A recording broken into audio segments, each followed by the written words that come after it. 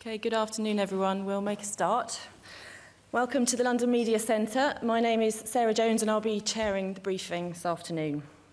With just 8 days to go until we host what we hope will be the best ever Olympic Games, we wanted an opportunity to set out how we've turned London into a massive sporting venue. Today's briefing will focus on the architecture, design and construction of the London 2012 venues.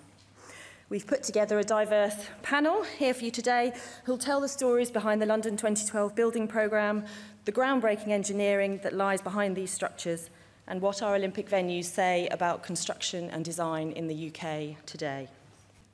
Dennis, over to you. Hi, good afternoon, ladies and gentlemen. As it says up there, I'm Dennis Hone. I'm the Chief Executive of the Olympic Delivery Authority. When you look at that film and you see how vibrant the Olympic Park looks with its new venues, it's really hard to believe what it looked like 6-7 years ago when the bid was put in. I've got some images here that I'll share with you in terms of what the park looked like. Eventually. So we had a park that was covered with some 200 industrial buildings, light industry, bus depots. It's crisscrossed with railway lines, canals and waterways. Most of those were inaccessible to the general public. Areas where you can see waterways, there's tyres dumped here. It was a real barrier between the communities in the East Ends of London and the movement of people in those areas.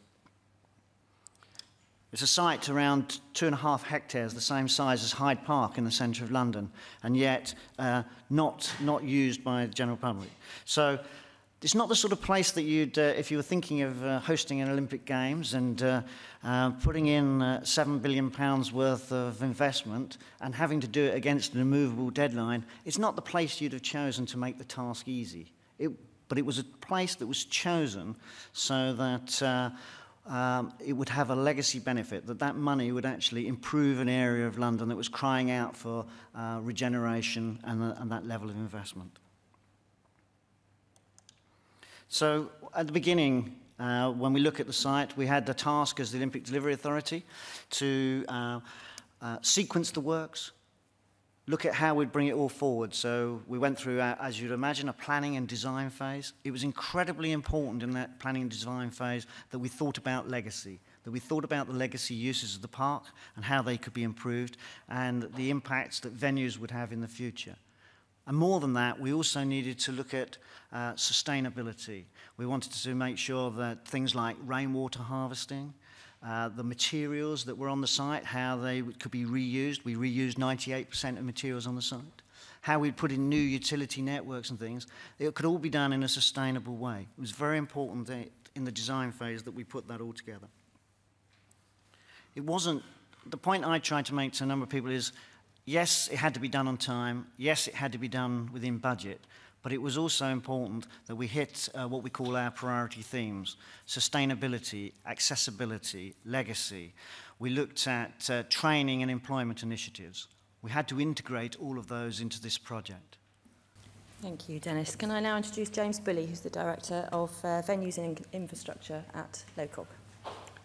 Thanks very much and good afternoon, everyone. I've got quite a few slides that I'm going to go through, but I wanted to give you a real sense of what it's going to take in terms of delivering all of the overlay and what all of this means in terms of how it's brought together in terms of its design principles and the reasons for choosing the locations and settings.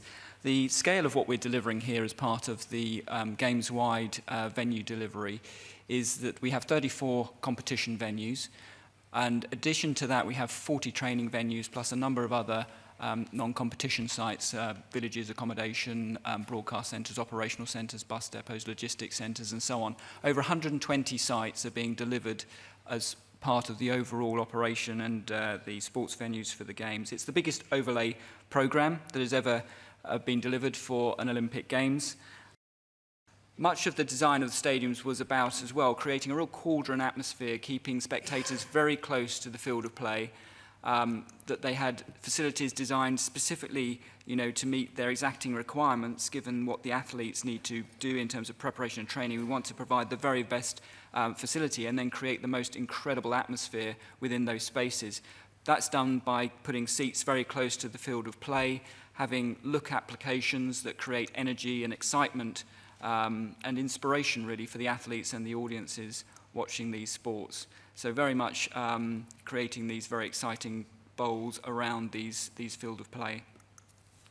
But let me take you through a quick slideshow of some of the venues off park, because what we've tried to do here is really capture London and create a very special and unique environment for athletes in the backdrop images.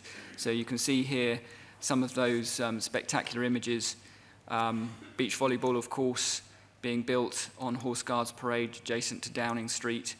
The Hyde Park triathlon and marathon swim with the backdrops to Westminster Palace. Lord's as a magnificent venue. The turf there, we've actually now built the stands on the hallowed turf of Lord's. You can see the sort of imagery that will create at games time. And then, of course, Greenwich Park, you know, in the heart of that historic park, we built this new arena plus the cross-country course that goes through it. Great, stunning images back to the city and Canary Wharf, horses jumping over the Meridian line. Thank you, James. Over to Philip Johnson, one of the principal architects at Populous on the Olympic Stadium. Thank you. Thank you very much. It's a great privilege to be here. Yes, I was the project architect for the Olympic Stadium, which is a great privilege in my home city. So this is the Games Mode master plan with the stadium to the south, which is on the right-hand side of this image. And you can see the rivers that go through the site from north to south. And then this is the legacy. The legacy of the park has always been one of the main drivers. Of course, we need to get everything right for the Games, but the Games is a relatively short-term event, and therefore everything, all the investment needs to be made in order to make sure we can regenerate this part of London. As far as the stadium is concerned, of course, it's designed for the athletics and the opening and closing ceremonies. We had an extraordinary, unprecedented brief. Of course, it needs to be provided for 80,000 people for the opening and closing ceremonies in the athletics. But post-Games, our brief at the time was to ensure that it could be reduced down to a much smaller capacity for community athletic events. As Dennis was mentioning, now that process is ongoing, it's not entirely clear at this stage what the legacy will be, but the stadium has been designed specifically to be flexible, that it can accommodate a number of different uses and different scales after post-Games. But as a result of that brief, it is probably one of the lightest stadia ever built for this capacity. The upper tier is effectively a simple and demountable structure with a very straightforward, engineeringly complex but visually straightforward roof that hovers above the overall seating bowl, the upper tier. And yes, delighted that the building has already won some awards, architectural awards, so even before its main use at the Games. Thank you. And finally to Angela Brady from RIBA, the President of the Royal Institute of British Architects. Thank you. Hi everybody, and a particularly warm welcome to our international journalists. I'm very proud to be a Londoner, and as you can hear from my accent, I'm part of the diversity of London. I think that the day we won the Olympics, we were so proud to have won that, and the whole thing where you're going to be putting architecture on a world stage. Now, as president of the RIBA, I'm delighted to be able to promote the very best of architecture and the very best of our world-class architects. But what's so important is, after the Olympics, what's going to happen then? And right from the start, when we won that bid, it was always going to be good design, it was going to be the promotion of sustainability, and the promotion of the legacy. And the legacy had got to work. So everything that you see now is going to have a long-term life. The actual location, as you can see from this plan here, we see the Thames. It's right in the heart of London. And it was in an area that was in need of regeneration. Because there was a time not so long ago where every tube stop you went going eastwards was a life-off year expectancy. And that's going to change now with this wonderful opportunity to regenerate the heart of London in an area that has been much neglected for years. You can see from these diagrams that that whole area was ripe for redevelopment, and it actually knits together the east and the west sides of London. And that's a wonderful opportunity, and it's been very well taken up. I think one of the fantastic things for the future is this park. This park will be linked into all of our green chain links. It will be linked into the cycling routes.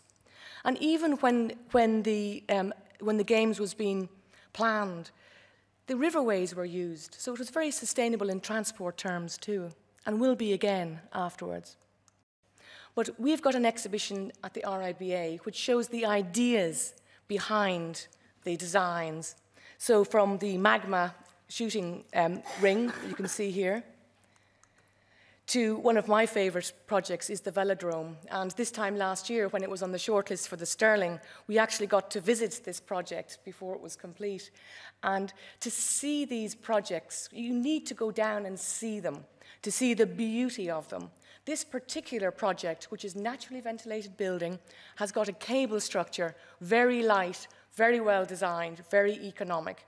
And if you actually go into these buildings, that is when it actually has the impact on you. Looking at pretty pictures is one way, but you have to experience these buildings yourself to see the full impact of them.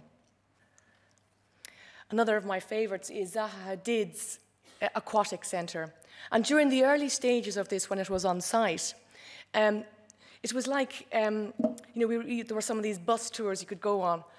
And you could just go underneath this whole belly of the building. It was like a giant whale, and you could see the whole metal structure. It was an absolutely amazing building from its early stages right through to now. And once those kind of side wings that do obliterate it quite a bit at the moment, once those side temporary stadium extra seating come down, we are going to have one of the most iconic buildings in London. And Zaha Hadid, one of our star architects, is a world-class architect. So I really think that this is putting the very best of British architects on a world stage.